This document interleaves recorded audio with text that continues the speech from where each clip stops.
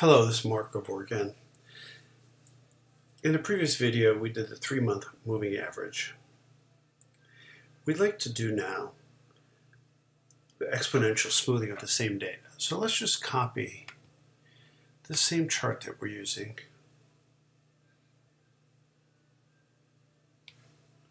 Copy, paste. Let's call it exponential smoothing.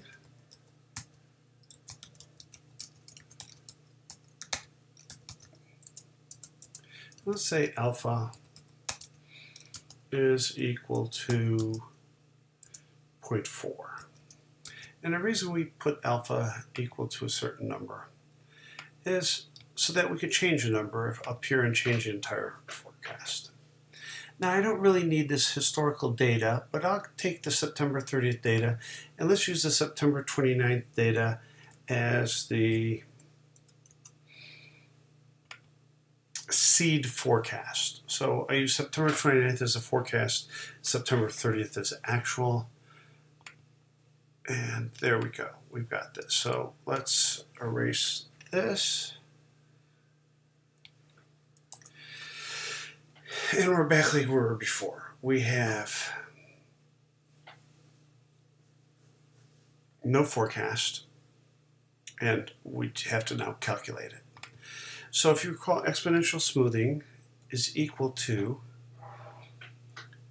the previous forecast. So you're taking the forecast plus this alpha value times, and then you're taking the actual minus the forecast. And you get that number. So we go from 29.15 to 29.5. And let's change this, instead of just L2 where this 0.4 is here, let's change that.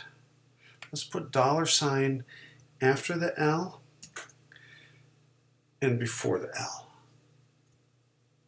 That means that even if I copy and paste, I do copy, I go down one and I paste, it still keeps it at L2. So if I just wanted to change this to 0.8, it would change those forecasts as you see. So let's change it back to 0.4, and let's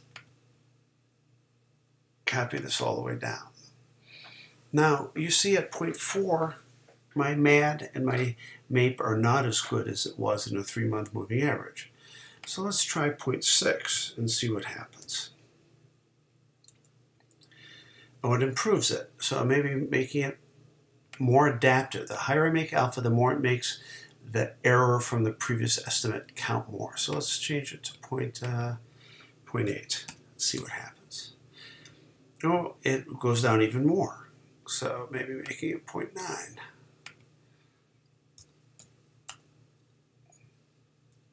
And 0.9 didn't change it much, so we can leave it as 0.8.